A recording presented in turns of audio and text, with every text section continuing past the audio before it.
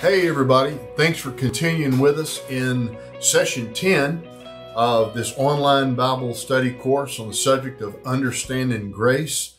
And we've gotten into a lot of different aspects of grace and what grace looks like in the life of Jesus as he walked in the earth in his humanity.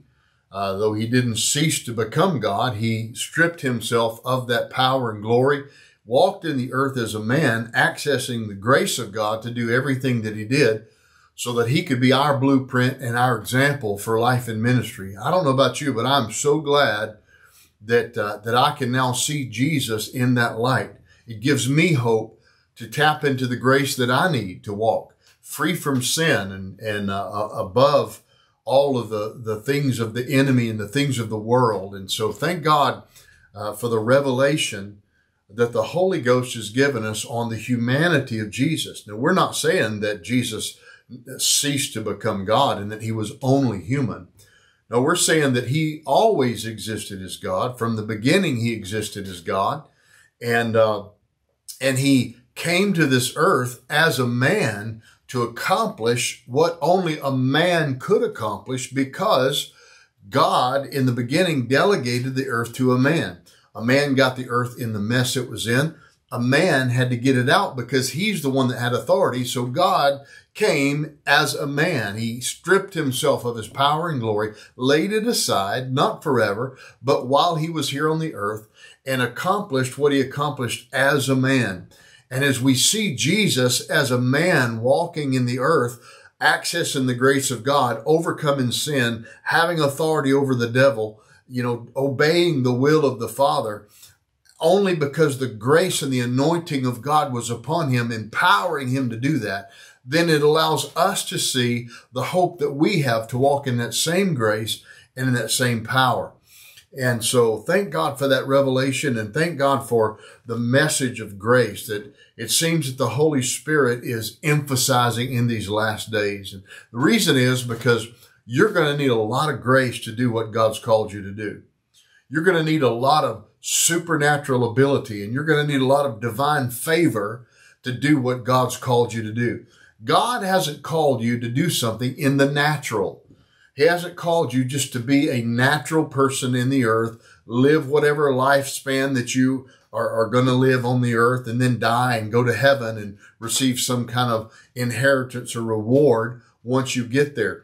But God left us an inheritance to tap into and enjoy right now, and favor for right now, and grace and power for right now. So whatever you're facing right now, if you're facing some kind of addiction, or if you're facing some kind of wall that you can't seem to get past, or man, if you're just burnt out, if you're at a place in your Christian walk where you're just like, man, I just don't even know if I want to do this anymore.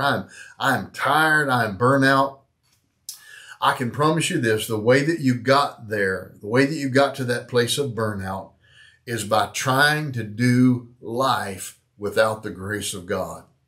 And when we try to live life on our own terms and our own effort, then we burn out. We don't do things God's way. Jesus said, "Come unto me, all ye who are heavy laden and overworked and exhausted and burnt out." He said, "Come unto me, and I will give you rest." And grace is a rest. It's where God's power's working in your behalf and on your behalf without you trying to maintain that and try to get it to work. And it's just working. It's flowing from your heart.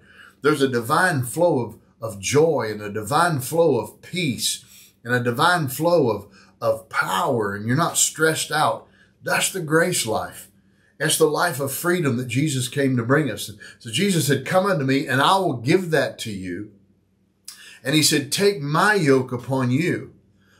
He said, "For my yoke is easy and my burden is light." So if you're carrying something that's not easy and that's not light, if it's heavy, if it's wearing you out, it's not the grace of God. It's not God's plan. It's not God's power. You may be trying to pursue God's plan, but you're doing it in a way that's killing you, in a way that's discouraging you. And so there's joy in grace and there's peace in grace. And so this is what we're doing in this course. We're accessing and laying hold of the supernatural ability and the divine favor of God given to us entirely apart from merit or what we can do, causing us to do what we could never do in our own strength. Doesn't that sound good? I mean, doesn't it sound good to wake up in the morning and have strength to do what you're called to do and rest and easy? I don't know about you, but it sounds good to me when I think of working hard and laboring hard, and then you sit down into your favorite place of rest. There's nothing like that. And that's where God wants us to live. So we're studying grace and we're learning how to access God's grace and his power, and learning how to walk into it there and get into that rhythm of grace every day. Every day, we everything we do in God and everything we do in life, we do it with a rhythm of his power working in our life. And that's how Jesus walked. That's how we can walk. So in this part of this course, we're walking around what we call the mountain of grace. And I'll say this again because repetition is the motor of learning, and you get a hold of things by hearing it over and over. But every truth in the scripture, every major truth in the scripture is like a mountain. We just got back from the mountains, and man, out in Colorado, that's where the beautiful mountains are. And we saw Pikes Peak. And we stood in one area and we saw Pikes Peak. And then the next day we drove around to a city on the other side of the mountain, and you can see the mountain from a totally different perspective. Same mountain, different view. Doesn't change the mountain when your view changes. It just adds to the totality of what the mountain is. So when we try to approach any truth, whether it's the love of God or faith in God or the grace of God, all of these foundational major truths of the Word of God, when we look at them from just a couple of scriptures, we're looking at them from a view. And we have a specific view. And then when we go to another scripture, we find another view. And when we go to another scripture, we find another view.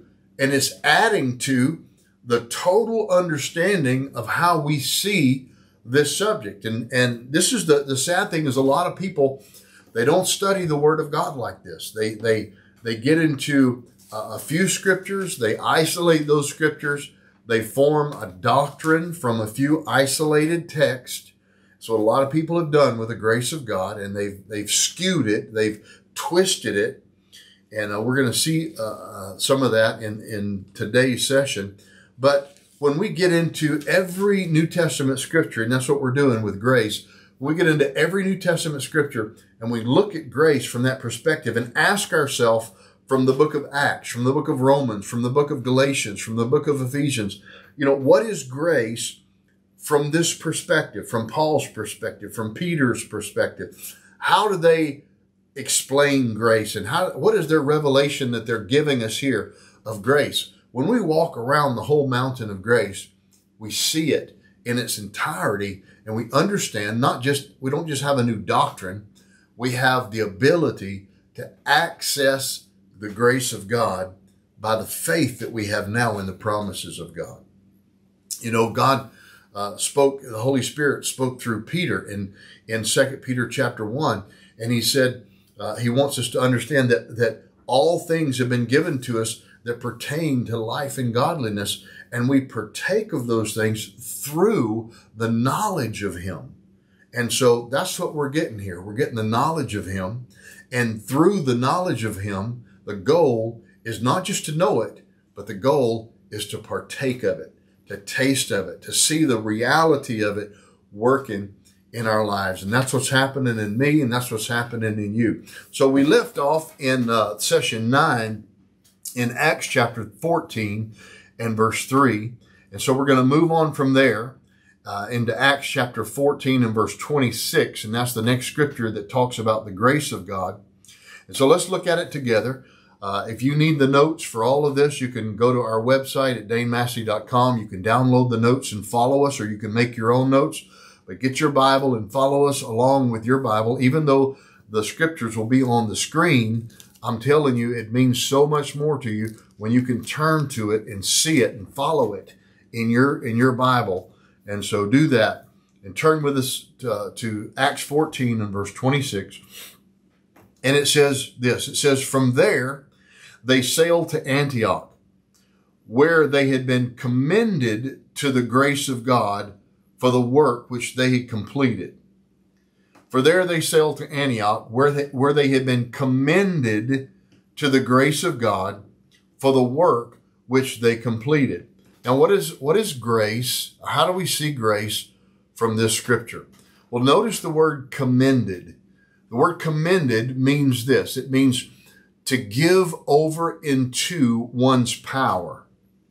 So when just say somebody went and picked up a prisoner, and they came and they turned him over to the authorities in another city. Well, they commended that prisoner into their hands. It means to give over into one's power. So here it says that the work which they had been commended to the grace of God for the work which they had completed. So the work that we complete will only be because we give ourselves over to the power of God's grace. So you got a choice here. You can try to do things in your own strength, or you can realize God has power for me to accomplish this. God has power for me to do this, whatever I'm called to do in this moment, whether it's being a parent and you need wisdom for parenting, or whether you're a minister and you're faced with decisions for your church and your ministry, or whether it's just life, whatever you come up against in life. You can either do it in your own strength. You can try to figure it out in your own reason, with your own intellect, your own understanding, and you can writhe your hands together about it and wonder about what you're supposed to do and be concerned and fret and stress out over it. Or you can realize, wait a minute, God has grace for me to do this. Anything I face in life, anything I face in ministry, God has supernatural ability and divine favor for me to do it in. So what I need to do right here is stop and commend myself to the grace of God. Hand myself over to the grace of God. Turn myself over, my thoughts, I yield myself to God's supernatural ability and His divine favor working on my behalf apart from merit, causing me to do what I can't do in my strength. So we have to get good. We have to acquire the habit of commending ourselves to the grace of God for the work that He's called us to do. Commend ourselves to it. Every time we get up in the morning, we commend ourselves. Lord, I commend myself to your grace. I turn myself over to the grace of God. I commend my heart. I commend my actions today to the grace of God. You know, whenever I'm a minister, and when I preach in churches, and when I preach, in different places that we go, before I preach, that's what I do. I say, Father, I realize in my own ability, I cannot do what it takes to minister and bring effect and change and bring healing and revelation to the people that I'm ministering to. I don't have that ability. I don't have the ability to do that. I realize that my ability will always come to an end. So I choose not to trust in that. I commend myself now, Lord, to your power, your ability to speak through me, your ability to give me revelation, your ability to open my eyes, to give me utterance to speak and to preach and to minister. I commend myself to the grace of God. So this is how we can see grace from Acts 14:26. Grace is a power that you can tap into by releasing your faith, by commending yourself to the grace of God. Thank God that we can do that. The next scripture is Acts 15 and verse 11. Acts 15 and verse 11.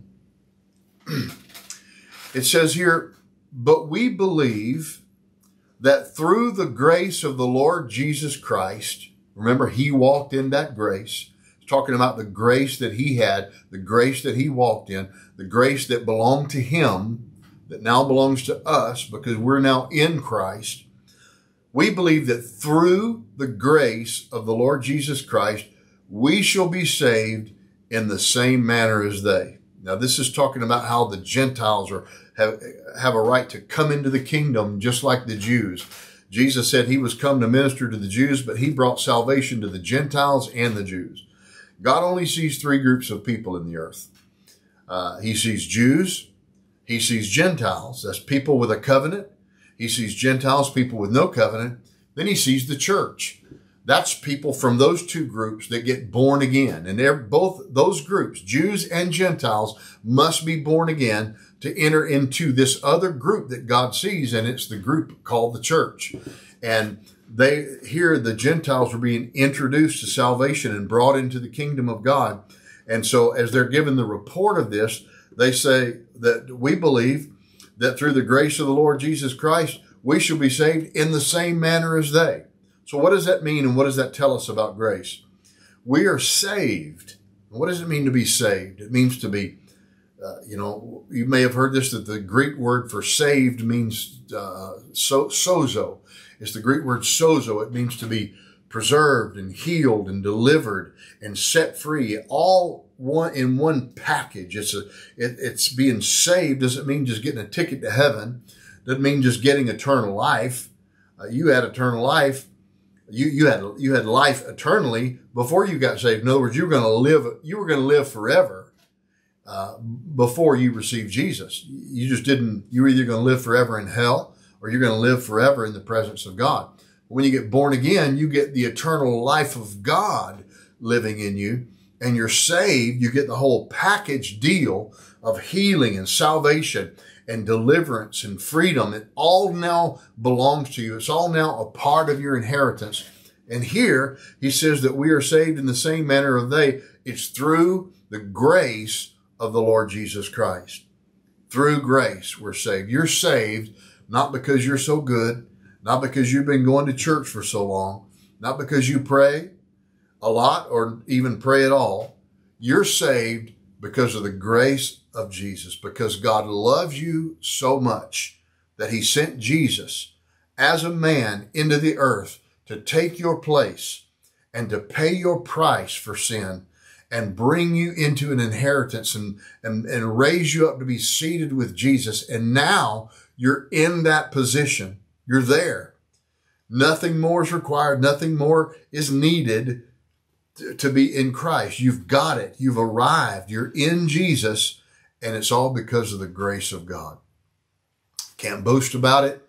Can't say, well, look what I've done since I've become a Christian. No, it's all because of the grace of God. So here we see grace from Acts 15:11. We're saved because of his supernatural power and his favor working in us at the new birth. All right, the next scripture we're going to move on to is Acts chapter 15 and verse 40. It says, but Paul chose Silas and departed, being commended by the brethren to the grace of God. And if you're taking notes, you can write in your notes there. Same thing as Acts 14:26. There's that word commended again. And Paul's, in the book of Acts is talking about it, how Paul and Silas went out commended by the brethren to the grace of God.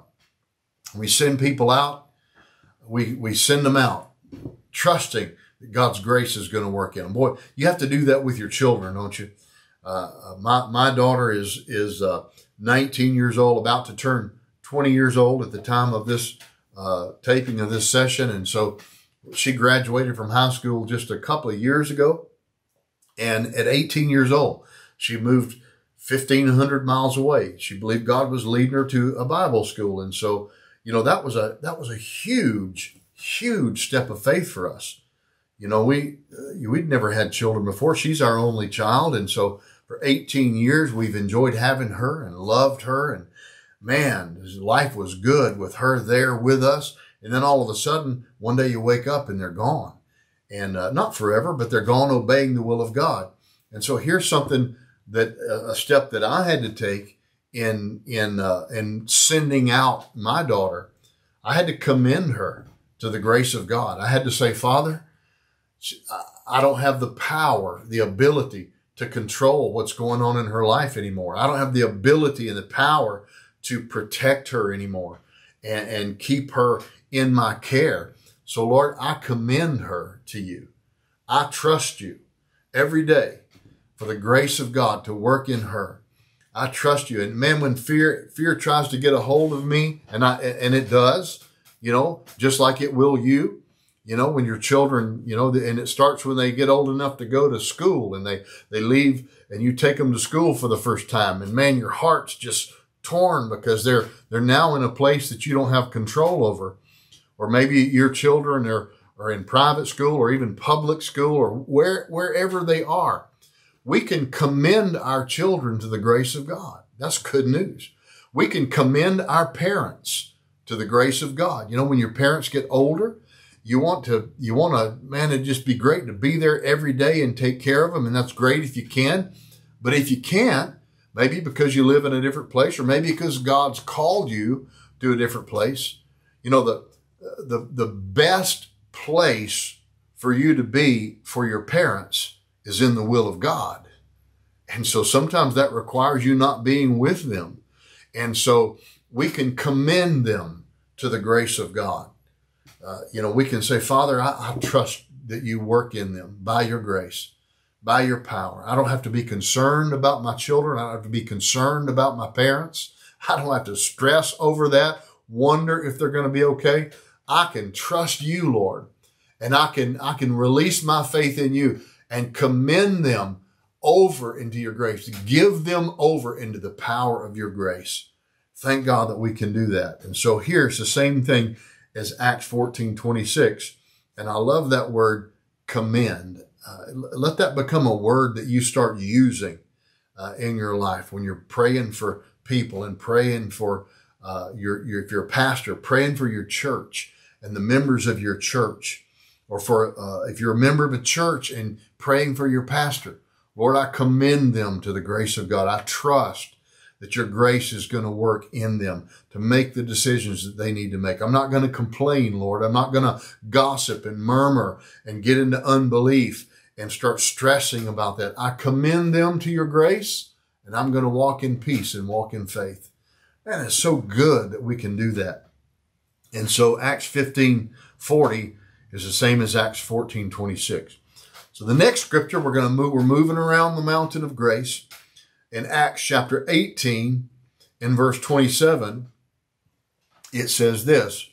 It says, and when he desired to cross to Achaia, the brethren wrote, exhorting the disciples to receive him. And when he arrived, he greatly helped those who had believed through grace. They believed through grace. This is good news because, sometimes we think that, God will do what he does and we know that he'll do his part, but our part is believing. And we think that believing is something that's entirely up to us. And it is, but yet we have help. The grace of God even helps us to believe. Thank God for that, And so he says here that he helped these people who had believed through grace. We become believers through grace. Not because we've gotten good at the scriptures or gotten good at whatever we do for God, but we cannot forget that there are only two kinds of people that call themselves Christians in the earth. Now, notice I said there are two kinds of people that call themselves Christians. It doesn't mean that they are. You can call yourself whatever you want to call yourself. That doesn't make you what you call yourself. And there are only two kinds of people that call themselves Christians. Number one, it's people that believe that their efforts save them. There are religions and there are denominations that believe that their efforts save them. They believe that they're saved through doing all these different things and this to do all this, and we got to obey all these rules and all these regulations and all these ordinances, and make sure we're taking communion during this time, and making sure that we, and I'm not trying to make fun of any religion. I'm just saying that there's a lot of denominations and religions out there that the foundations of what they believe is nothing but works. It's not faith and it's not grace. It's works. And so, we can even turn our faith into works if we're not careful. We can think that our faith is something that we give God that causes God to give something back to us. We can see faith as like a means of exchange. Money is a means of exchange in the world today. And then in America, where we live, the U.S. dollar is our means of exchange. And so we can take the U.S. dollar and exchange it for goods. And if you're not careful, you'll begin to think that that's the way your faith is, and that that's what God wants. God wants me to respond to him in faith. And once I respond to him in faith, then it causes him to give me what I need in my life. Well, that's not what faith is. Faith is simply your response to what he has already done, not a response that he's looking for so that he will do what he can do. But faith is a response to something that he's already done. See, God's not saving people today because he already laid his life down and paid the price for the world to be saved 2,000 years ago. And so 2 Corinthians 5 and verse 17 and 18 talk about how God was in Christ in the work that he did in his death, burial, and resurrection. God was in that, reconciling the world to himself. And so the world, in a sense, has been reconciled to God once they hear the good news and release faith. In other words, once they respond in faith to what God's already done, then the new birth takes place. The power of the Holy Spirit explodes on the inside of an unbeliever with light and with life, and they're born again when they release faith in the finished work of Jesus. Not when they give God something so that he'll give them back. God's not in heaven going, if you'll just give me faith, then I'll save you. No, he's already saved us, just like he's already healed us. He's already delivered us in the finished work of Jesus. And so when we respond to that in faith, in other words, we look at that finished work and say, okay, based on what he did, I receive it. I take hold of it. I'll have that. I take your forgiveness. I take your healing. I take deliverance from that problem. I receive that because of what you did. I have it now. That's faith. And then God, the power of God begins to work in a person who responds to the finished work of Jesus in faith. So we can't turn faith into dead works by thinking that it's something that God's requiring of us, or here's another way to put it. If you don't give God faith, he will withhold what you need. See, that's a way to look at God that's wrong. It's not right when you look at God like that. God is not withholding something from us until we have enough faith. And I'm telling you, there's a lot of people that believe that. Well, if I could just get enough faith. Or if I could just have the faith of brother so-and-so or sister so-and-so, or faith like my mom, or faith like my aunt, or if I just had faith like that. See, that mentality is a mentality that thinks that God is not going to move on your behalf until you have enough faith. And that's a wrong thinking about faith. That's causing faith to become a dead work. It doesn't work when you believe like that. So you don't need more faith to get something more from God. You've got all the faith that you need. It just needs to be released in what Jesus has already done. Faith is like the muscles that we're given in life, that we're born with. As you grow, you don't need more muscles. You have a certain amount of muscles that are given to you as a human being when you're born into this earth. You've got all the muscles that you need to be Mr. Universe or Mrs. whatever you want to be. You got everything that you need. You just got to start using those. You just got to start working those in God's plan. And so faith, you don't need more faith. Jesus said, if you had faith like a mustard seed, you'd respond, you'd react. If you had faith just like a mustard seed, you would say. See, faith, like a seed, has to be released. Not released in something that God will do, but released in something that he has done. So according to the scripture, there are only two kinds of people that call themselves Christians. Number one, people that think that they're saved by their works or saved by their effort, and they get things based on their effort or how much faith they have. Then there's another group that believes that they're saved by grace, by the grace of God. Grace works in me when I respond to the finished work of Jesus. Grace works in me. Things work. Things begin to happen when I simply look at the finished work of Jesus and say, yes, that was enough. And I received today based on that event that happened over 2,000 years ago. I'm not going to add to it. I don't need to add to it. It was enough to save me, heal me, deliver me. And I say, according to what he did, I have what he said I can have. I can do what he said I can do. Man, the grace of God is so liberating. It sets us free from a life of trying to be and delivers us and translates us into a life of just being, a life of just resting and enjoying what Jesus came to bring us. And thanks for listening today, and go back over these notes and your notes and write down some things that really spoke to you. Maybe about 5 things. We like to tell you to do that, and it helps you to remember them and helps you to discuss them if you're going through this with a group. And then find something that really spoke to you and say, man, I'm gonna pinpoint this one thing, and I'm gonna see this in reality in my life this week. I'm gonna be a doer of this in Jesus' name. God bless you. We'll see you in the next session.